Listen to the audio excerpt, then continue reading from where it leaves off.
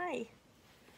Today's history story is from Princesses Behaving Badly, and it is about Wu Zetian, the princess who became Emperor of China.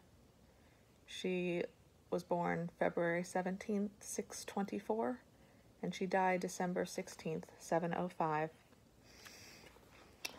Wu Zetian had, quote, a heart like a serpent and a nature like that of a wolf, favored evil sycophants and destroyed good and loyal officials, and killed her sister, butchered her elder brothers, murdered the ruler, poisoned her mother.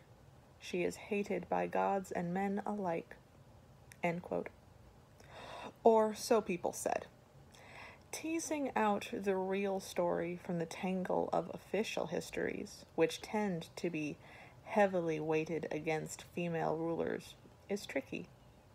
In these accounts, she comes off as sadistic, cruel, and power-hungry. But she managed to accomplish what no other woman did in the 3,000-year history of imperial China: rule in her own right. That she had to kill a few people to do it, including, allegedly, her own week-old daughter, was the price of power. If true, that is the kind of evil even a horror movie franchise wouldn't touch. But though Wu did have a murderous Machiavellian before Machiavelli streak, it is also true that her demonization by historians was fueled by a lot of false propaganda. Many thought Wu disrupted the Confucian order of things just by being a woman, and even more so by first ruling through her husband, and then usurping the throne from her own sons. Folks didn't look too kindly on such behavior. And if you're going to write a cautionary tale, why not throw in all the infanticide and grisly murder you can? To understand how Wu came to power and why she did what she did, you have to understand that Tang Dynasty China was a viper pit. A glorious viper pit, the height of Chinese ancient civilization, a golden age of poetry and legal enlightenment and all sorts of great stuff, but a viper pit nonetheless. Inconvenient people were invited to commit suicide and often helped along if they failed to comply. Murder, especially among relatives, wasn't uncommon. Even more often, citizens brought false charges against political rivals in the hopes their enemies would be executed. If some historical texts are to be believed, the palace halls must have run red with blood of the executed, the assassinated, and the conveniently suicidal. Before she was slaughtering rivals, Wu was the daughter of a governor and a lady. She was a princess, but just barely. And though as a teenager she was a concubine in the imperial household, she was really little more than a maid, chiefly employed to change the emperor's bed linens. Though Wu appears to have been endowed with remarkable physical beauty as well as intelligence, such attributes would not have been enough to get her into the royal bed she turned down so faithfully. Still, Emperor Taizong did notice her, calling her his fair flatterer after a popular song. Taizong's death in 649 seems to have led directly to Wu hooking up with his son, Gaozong, who had also taken a shine to the concubine princess. According to the official dynastic history, Gaozong first noticed Wu, now in her 20s, when she was nursing his sick father on his deathbed. Other reports claimed that Wu offered Gaozong a bowl of water to wash his hands after he went to the bathroom. When he inadvertently flicked water in her face, marring her white makeup, she said, "I accept heaven's favor of rain and mist," apparently a naughty poetic reference. However they met, the two were definitely intimate before the old emperor was dead. In true Tang imperial fashion, Gaozong's way to the throne was cleared by the fortuitous deaths and executions of 4 of his brothers. Confucian law declared that relations between a son and his father's concubine constituted incest, so Wu and Gaozong's budding relationship was kept secret. Moreover, custom dictated that after the emperor's death, Wu had to shave her head and be committed to a convent, although she spent only a few months sequestered and didn't cut off her hair. Evidently, Gaozong liked her enough to knock her up and then spring her from the nunnery to serve as one of his concubines. Wu soon became the emperor's favorite through a combination of sexy, insect-inspired eyebrows, duplicitous cunning, and near-constant pregnancy. One contemporary wrote, quote, "Lady Wu, with her lovely eyebrows arched like the antenna of a butterfly, yields to no woman, but coyly hides her face behind her long sleeves, and applies herself to slandering others, knowing her vixen charms hold the power to bewitch the emperor." End quote. Meanwhile, in her first 5 years in Gaozong's harem, Wu produced 3, possibly 4 children. And there is nothing so appealing to an emperor as fertility. It was around this time that Wu supposedly smothered her own child and did away with her rivals in a remarkably grisly fashion. The infanticide is probably untrue, given Wu's later reluctance to harm her own children directly. Exile was her preferred method for dealing with disobedient offspring. It's quite likely the baby died of natural causes, and Wu took the opportunity to blame her rival for the death. Either way, that wasn't what brought down Empress Wang. It was her inability to produce a male heir. Ultimately, Gaozong, likely prompted by Wu, claimed that his wife, along with his second favorite concubine, was plotting to poison him. Sentencing them both to prison was the perfect pretext for making room for baby-making Wu. Wu and Gaozong appeared to have ruled jointly, although some historians claim she was the real power. By 660, she was a fixture in the throne room, observing all of her husband's audiences and offering advice and pronouncements from behind a screen. After Gaozong suffered a series of strokes that left him blind and unable to walk or speak, Wu assumed his official duties and the screen was taken down. Upon Gaozong's death in 863, Wu became Empress Dowager, a title that usually indicates it's time to leave the stage. But Wu's final act was yet to come.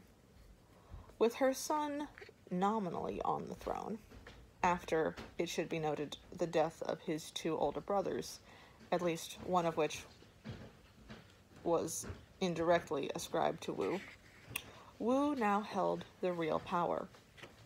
And when this son proved to be less malleable than she had hoped, she exiled him to a distant province and replaced with another son.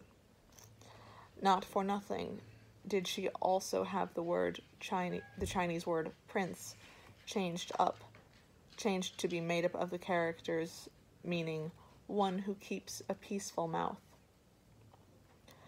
4 years after Gaozong's death, Wu was done trying to rule through her sons. After a carefully cultivated campaign of prophecy, public relations, and propaganda, she declared herself Sage Mother, Holy Sovereign, giving herself extraordinary power. But even that wasn't enough. 3 years later, in 690, she shrugged off the Sage Mother mantle and declared herself Emperor. Wu ruled through a combination of public relations shrewdness and secret police terror. By declaring herself emperor, she effectively ended the Tang dynasty and started her own, the Zhao, angering the remaining imperial family members. To silence her critics, she had them all exiled or executed. She had always relied heavily on informants, creating an atmosphere of distrust and fear. She'd had copper suggestion boxes posted in cities, allowing people to anonymously report information on rivals, and invited anyone with useful information to travel to the palace on her dime. The fruits of that information could be deadly. Between 684 and 693, Wu went through 46 chief ministers, half of whom were murdered or committed suicide. After outliving his usefulness, her supposed lover, the Rasputin-like leader of a Buddhist cult, was beaten to death on her command. Even her own relatives lived in mortal fear they'd become inconvenient. According to Chinese chroniclers in later centuries, Wu was also free with her sexual favors, supposedly forming her own male harem at the advanced age of 66. Take all that with a big grain of salt, though. The easiest way to slander a woman in any era is to call her a slut. But Wu also ruled effectively, benignly, and even wisely over a nation of 50 million. Her subjects didn't see her as a dangerous monster or a tyrant. She united the kingdom at a time when it appeared to be disintegrating. Not only did she manage to keep the empire together and end the predations of the Tartars, who were ripping apart the northern border, she also expanded its territory, doing so with remarkably few wars. Under Wu, as both empress and emperor, taxes decreased, financial waste and military expenditure were reduced, retirees got pensions, and salaries of deserving officials rose. She introduced the system of entrance exams for bureaucratic service, a huge step toward meritocracy and away from nepotism. She passed legislation allowing children to mourn the death of both parents, not just the father, as had been the custom and law. Under her rule, Chinese generals helped Korea oust their Japanese overlords and unite under a new king. The Japanese were so impressed that they started copying everything the Tang did, right down to building their capital city in an imitation of China's capital. Wu ruled for 15 years as emperor before anyone got up the nerve and resources to challenge her. In 1705, a faction of Tang loyalists, headed by Wu's exiled son, suggested that it was time for her to abdicate the throne. When Wu didn't take the hint, a knife was held to her throat and she was forced to retire. Wu died later that year, of natural causes, surprisingly, after ruling ably and peacefully for the better part of 50 years. She had used the same tools as emperors had for many a generation before her: execution, banishment, terror. But such behavior had been deemed unbecoming of a woman, and Wu had gotten short shrift. How later rulers felt about Wu is clear by how they chose to remember, or in this case, not remember her. Chinese tradition at the time dictated that rulers be buried in sumptuous tombs marked with huge memorial tablets. Usually, the tablets were covered with details of all the great and glorious deeds the ruler had done and how he would be missed. Not so with Wu. Her tablet remained blank, a mute testament to women who accomplished much, but about whom no one had a good word to say. Empress Wu Zetian wasn't the only crafty woman in imperial China. In 684, she had her son, Li Zhan, kicked off the throne and exiled to a remote outpost. He brought along his wife, Princess Wei, and lucky for him he did. If it weren't for Wei's constant goading and admonitions, Li Zhang probably would have committed suicide while in exile. It likely wasn't out of love for her husband that Wei talked him down. She simply was not about to let the chance to become empress pass by twice. When, in 705, the opportunity finally came again, she seized it. A group of Tang family loyalists took Li Zhan as their leader and deposed Empress Wu. Li Zhan became Emperor Zhongzong, and he and his wife, Empress Wei, made their way back to the palace. Now sitting pretty on the throne, Empress Wei had an affair with Wu's nephew, Sanxi, who was having an affair with the emperor's old private secretary. This wicked group made a fortune selling official posts, but the power still wasn't enough. Wei and Sanxi, who by that time had been elevated to a high ministerial post, proposed that the imperial daughter, Princess Anle, be named heir apparent. "Not so fast," cried the legitimate crown prince, Li Shongjun, who marched on the palace, but was repelled after his own troops turned on their commanders. Despite the setback, Wei and Anle weren't cowed. 3 years later, they finally pulled off their own coup, killing Emperor Zhaozong with a poisoned cake and installing a more malleable son, Li Shangmao, on the throne. Inspired by Wu, they planned to rule through him while preparing to install Anli on the throne as China's second female emperor. Unfortunately for them, Wu Zetian's daughter, Princess Taiping, got wind of the plan first and went to battle on behalf of her brother, Ruzong. But, as usual, things weren't exactly what they seemed. Ruzong knew full well that his sister, Princess Taiping, was only biding her time until she could make her own attempt to steal the crown. So he got crafty. First, he named his son Xuanzang to be his successor and abdicated the throne. Then he had Xuanzang move on Taiping, based on the claim that she was about to try to depose him. After several of her men were killed, Taiping fled to a Buddhist monastery where she was allowed to kill herself.